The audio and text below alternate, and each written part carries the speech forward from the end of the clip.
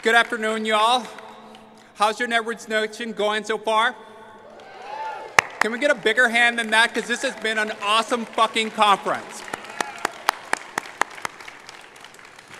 So it's fair to say that the last few weeks have been an amazing, proud moment on LGBT issues, especially LGBT issues that have been shown the spotlight at previous Netroots Nation. In the last couple of weeks, we've seen the federal government chart a course towards open trans military service. We've seen a serious crack in the Boy Scouts anti-gay leaders' position. And just yesterday, we saw the EEOC rule that the Civil Rights Act bars discrimination in the workplace based on sexual orientation and gender identity and expression. Can we get a bigger hand for that?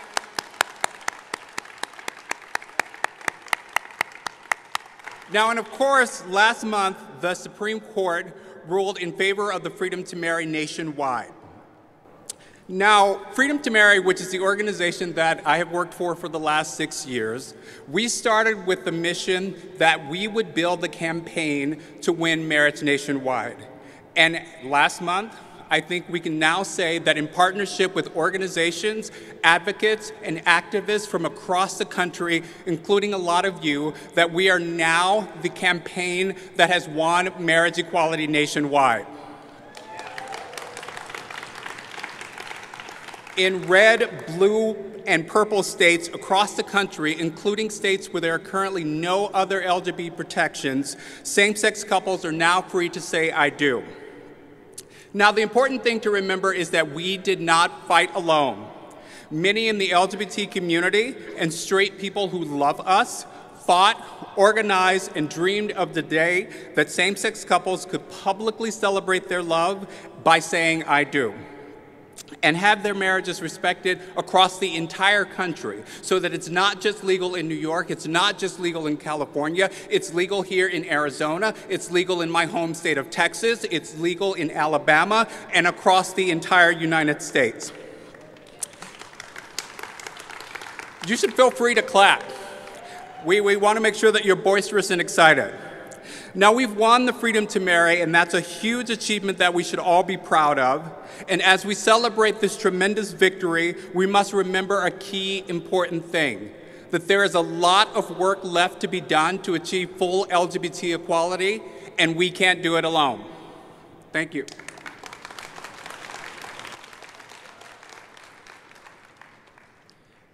Good afternoon, progressives.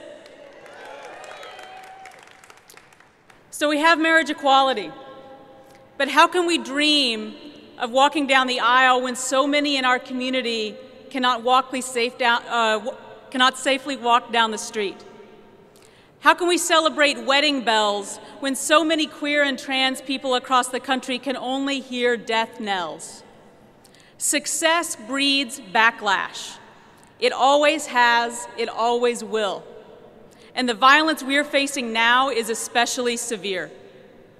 In a country in which black and brown bodies are expendable, in a country in which white supremacy is pervasive, in a country in which Sandra Bland dies after a traffic stop, and Kai Peterson is imprisoned and brutalized for killing his rapist, the backlash in a post-marriage world will continue to escalate.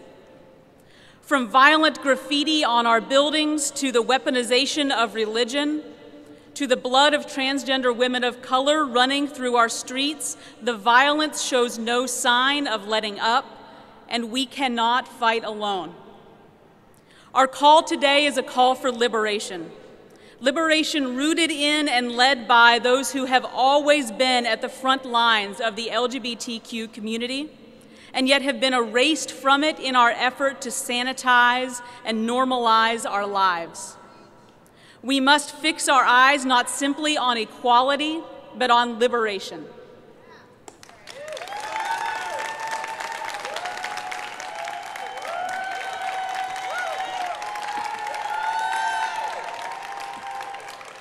Hi, everyone. Good afternoon, folks. You know, the struggle for liberation is nothing new. We should never forget that our movement started with the legacy of Sylvia Rivera, Marsha P. Johnson, and Miss Major. These were key figures in our movement for liberation, and they were trans women of color. You know, I am tired of the violence that trans women of color are facing. I'm tired of the abuse, and I'm tired of transphobia.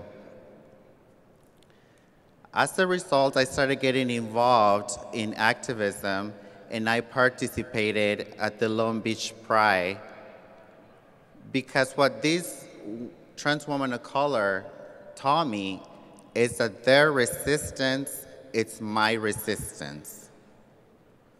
And it should be remembered that we have to, I'll take a personal and act in acts of civil disobedience any given time unapologetically, because it is much needed.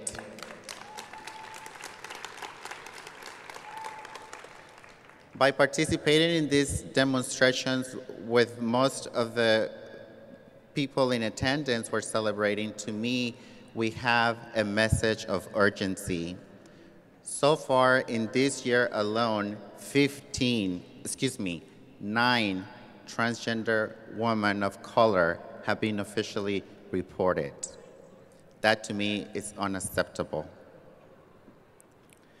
I've also participated in demonstrations where I have blocked intersections to bring awareness to this issue and that the violence that we're facing. The transgender community, especially transgender women of color, have been part of the struggle for years. And it is the time to start listening to the voices that started the movement over 45 years ago.